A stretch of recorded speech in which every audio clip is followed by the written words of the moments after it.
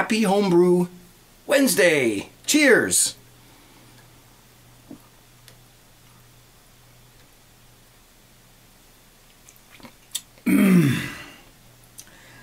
That's a Mexican cerveza. Cooper's, nice one. Don't have any lime left, unfortunately. But still a nice beer. Cheers, guys. How you doing? What's going on? How you doing? What are you brewing? That's the question. I'm kind of excited. Well, sort of. I'm a little disappointed and I'm a little excited at the same time. I got everything ready tonight to bottle my SJPORR challenge entry, beer entry. And, you know, the funny thing is, I haven't bottled in so long that I actually had to go out and buy a couple things. I had to buy the, where is that thing? I had to buy one of these bottling wands. I've actually, I know I was talking about bottling from the keg, and I could use this. People do, that's what they do. They use the contraption sort of that I made, and then they use one of these to fill the bottles. I've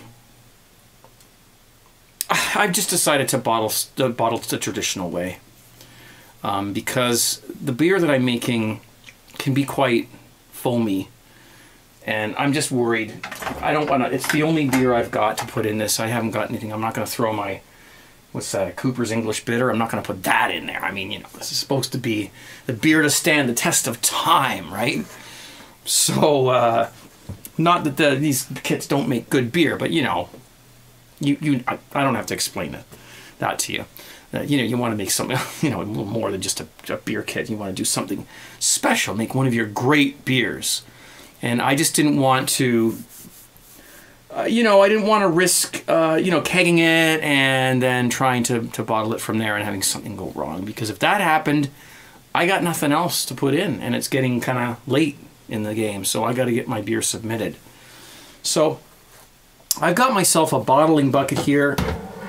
I've got a, that's a long time ago from a guy called Paul from Minnesota. He came and brought me a bunch of stuff, and he brought me this, one of the things he brought me was this bottling bucket, which I've never used, because right when he brought this, just right after he brought this, I started kegging. So, put that down there. You know, it's got the spigot and everything, so it's brand new. And, that's great. This is actually from Midwest Homebrew Supplies. They donated it, and he brought it to me. It's a Brewer's Best Pale Ale, or Ale Pale. That's what it says. Anyway, that's my bottling bucket. So I'm gonna batch prime my beer. I've never done it before. Never batch primed before, because when I used to bottle my beer, I mean, I've been kegging for what, 3 years, 4 years now, maybe.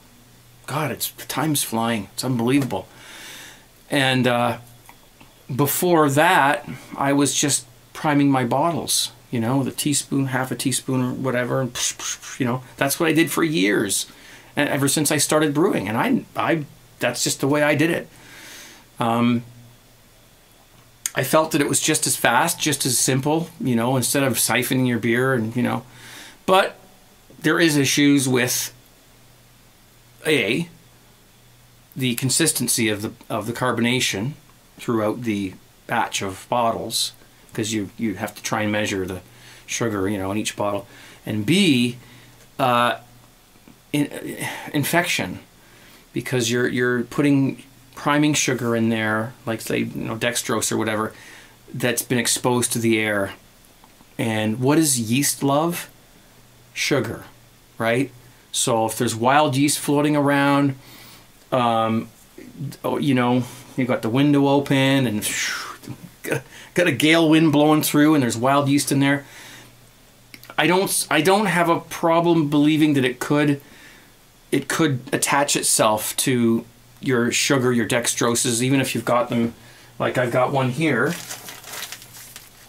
that's been opened, you see. So, you know, I mean, it's been kind of wrapped up, but it's still not airtight, and there's an opening here. And so who says that something's not gotten in there? Some sort of a wild yeast. So that's part of the reason why. And I used to sanitize my bottles and everything, and I would bottle my beer, and then every once in a while I'd get a bottle that was infected, and I'd think, why would that be? If I sanitized them all the same way, and I filled them and capped them all the exact same way, why would one be infected? And I mean infected like you couldn't drink it. You know?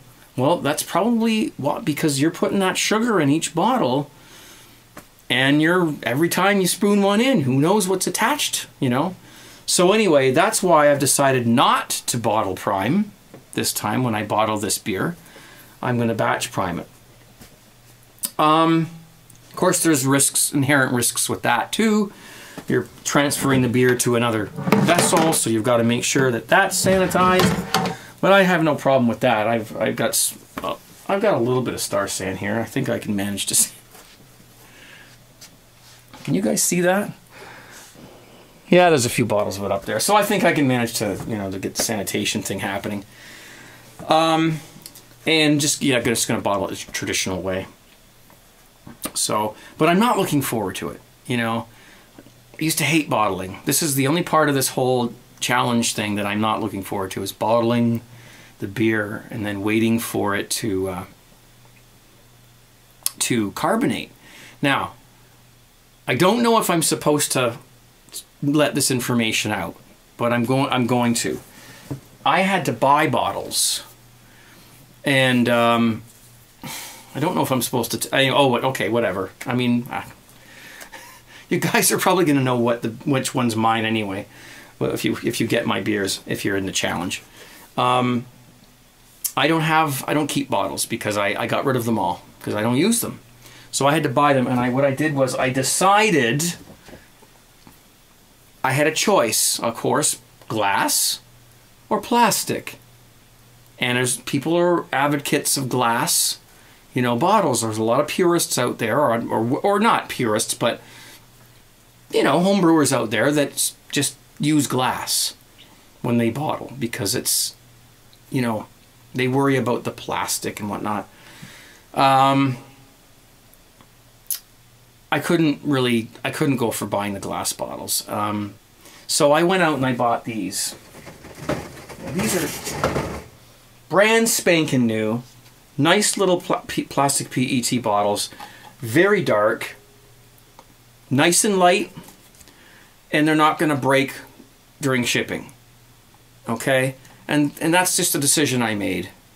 These are 500 milliliter bottles. And I've got the brand new caps that haven't been used yet. They're the virgin caps. When you strap them on, they go, and that little thing comes off the bottom, and it's shows that it's never been opened and it's the first time it's ever been used. So these are brand spanking new. So whoever gets my beers in the challenge is going to get a nice brand new bottle. So yeah, I mean, I probably wouldn't even have to sanitize these, although of course I will. But they're they've never been used. So. And that's just the decision. Get in there. That's the decision I made. So now you know what kind of bottles they are. You're probably going to know which one's mine, but I don't care. So, did I let the cat out of the bag? I don't know. I hope not. Now with the 500 milliliter bottles, the carbonation drops aren't going to work because they're made for. You'd have to use 1.5. Carbonation drops in each of those bottles. You can't break those things in half. So that's why I have to batch prime. If I could have found 340 milliliter bottles, like 12 ounce plastic bottles, then I would have just with the carbonation drops, boom, that would have been it. No problem. But I couldn't find those. So there's a lot of videos I have to film down here in the brew dungeon. And one of the things that's been kind of holding me back from doing it was the lighting. Normally, I'll just show you.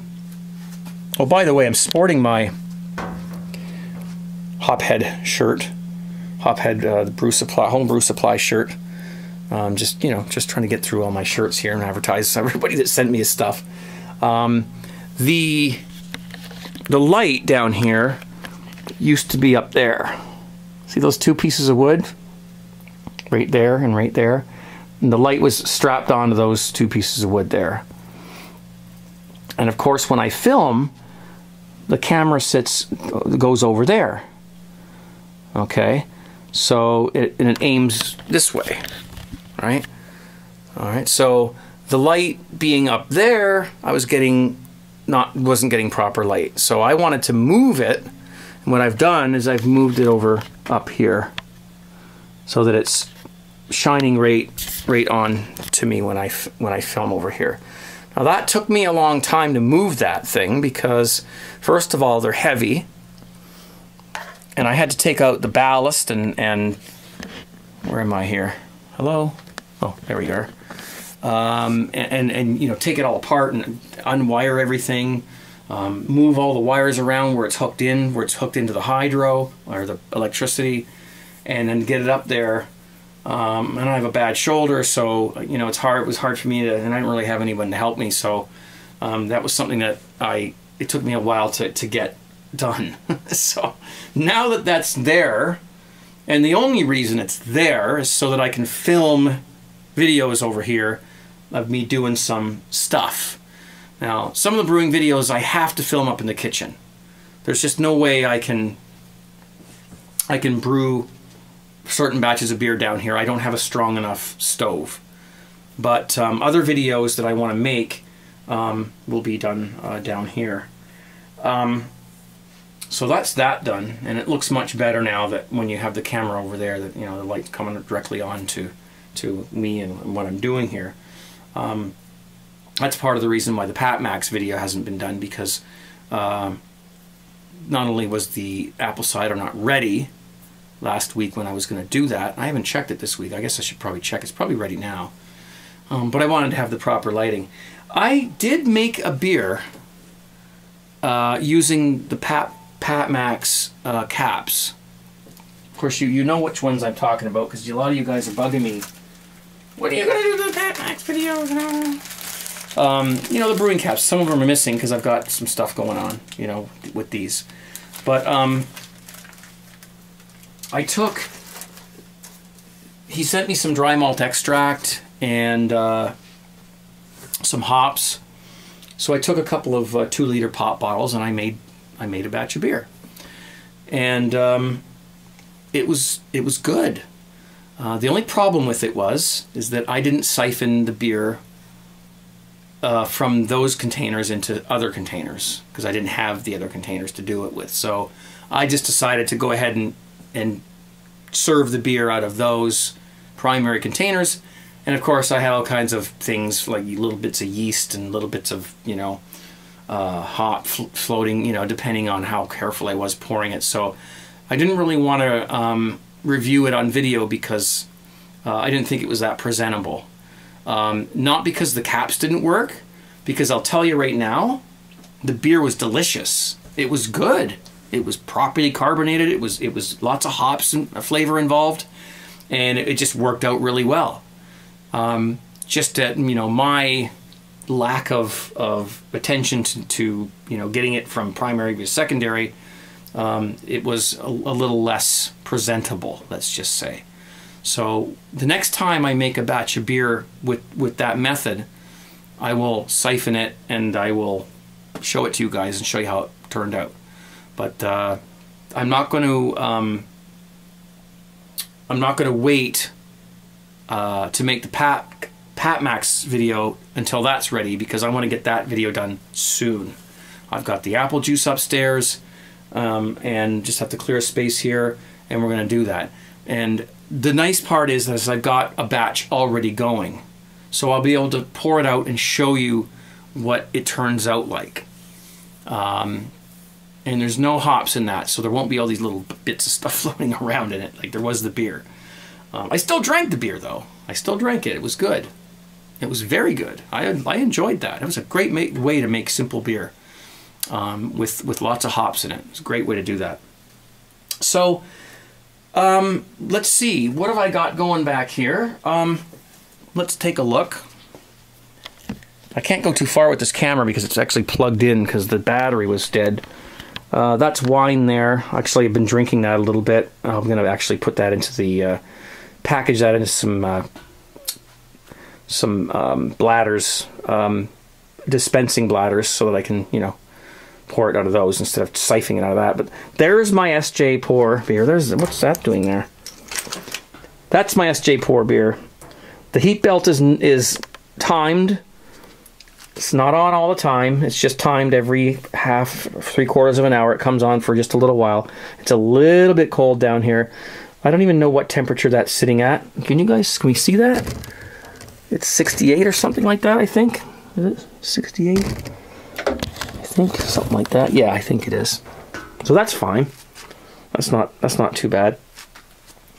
Over here we've got this is just a Cooper's English bitter that I've got, and here I've got a Mangrove Jack's cider, and I have no idea what that is on the top there. It was finished fermenting. I put the flavor package in and the sweetening package, and I'm afraid to check what that. I don't have a clue. It doesn't smell bad. It smells great.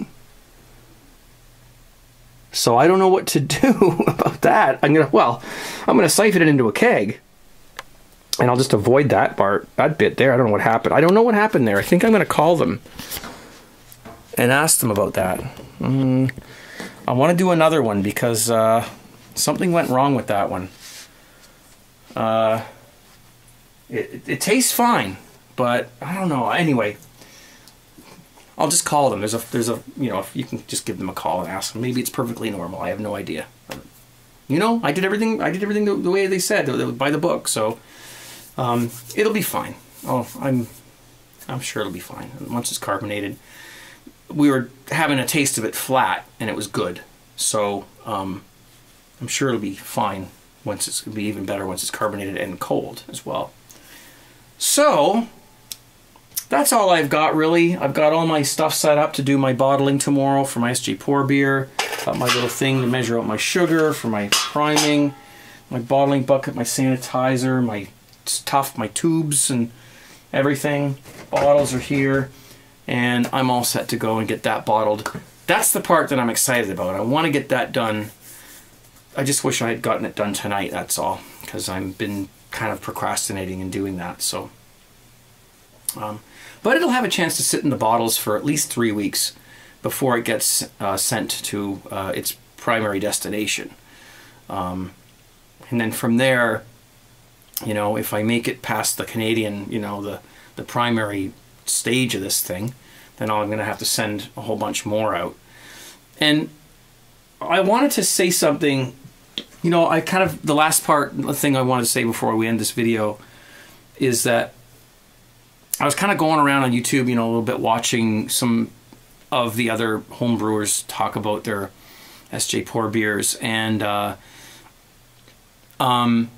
you know, some people were trying their beers and tasting them and whatnot, and they looked great and lots of foam and everything on them, and you know, talking about how they were a little worried that, you know, how it was going to taste and whatnot.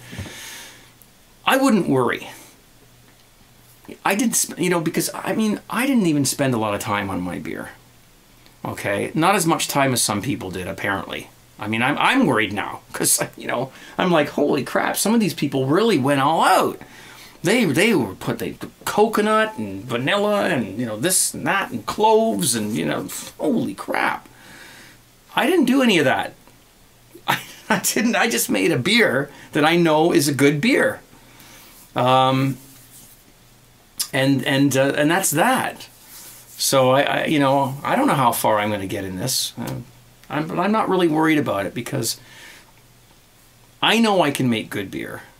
You know you can make good beer, and that's all that really matters. This competition is fun. It's a great way to get your beers out there and get some beers back and taste some other people's beers. For those of you who've never received beer mail before, or have not received very much beer mail before, this is going to be great. It's going to be exciting. You're going to be able to sit down and enjoy other beers from all over. depending on how far you make it into the thing. But you know, if you don't make it into the final part of it, don't worry about it. You know, don't be like hurt by it, because you know, we've got people tasting, you know, beers, you know, with different opinions and different you know, preferences. And for all I know, somebody who gets one of my beers doesn't like the style of beer that I made at all. Never mind, you know, whether it's a good beer or not. So I think that's part of, you know, just being laid back about it and just trying to have fun with it. And if your beer doesn't make it far, then you know it's good beer, or you wouldn't have submitted it. And that's the way I look at it. I wouldn't be submitting this beer, because I've already tasted this out of the fermenter. It's fine. It tastes beautiful. I wouldn't be putting into the challenge if it wasn't a good beer. But some people, they've got these big setups and they've put all this effort and ingredients and everything into it. And who knows? Who knows what's going to happen? That's part of the fun of it, is the suspense of trying to figure out what's going to happen. And I want to thank personally SJPORR for doing this, for making this happen. And I mean, I know there's a lot of other people involved that are also helping out with the hubs, and there's sponsors and everything. But you know, he really came up with the idea, and I think it's a for lack of a better word, it's a wonderful idea. And it's just a good example of the type of people that we've got in this YouTube, or should I say BrewTube community that we have here, and that I'm proud to be part of. And you should be too. So cheers, have fun, brew good beer, enjoy the fruits of your labor, brew home brew, brew your own beer, keep your mugs full, all the other sayings that are out there. And do all that, have fun with it. And the bottom line is, if you like what you're brewing, then you are doing the right thing. And that's for you to decide, and you only. Outside of that, it's a lot of fun to send your beers out and have other people try them and try other people's beers. It's a lot of fun. And cheers to SJPORR for, you know, inventing this idea. That's all I have to say. And I think I probably am running out of time, so I should go and edit this damn video. Actually, it's not going to get edited. It's going to get it uploaded in public so you guys can watch it. But just, you know, thanks for watching these Homebrew Wednesday videos. There's lots of them out there. And thanks for being part of it. And thanks for being supportive and nice and having a great time watching other people talk about brewing. And I have much more coming up on here. We've got the snow's melted, we've got to rake leaves, and we've got to clean the backyard, and there's, you know, just a lot to do in the spring around a house. If you own a house, you know what it's like. So that's one of the reasons why I've been, you know, it's very difficult to find time to set aside to make these videos. But I've got lots of stuff here that needs to be brewed. And a couple of things have already been brewed. I just haven't put the videos up yet and edited them and whatnot. So it's happening. And I got my lighting. So there you have it. Cheers, guys. 17, if you will. And brew that beer. Cheers.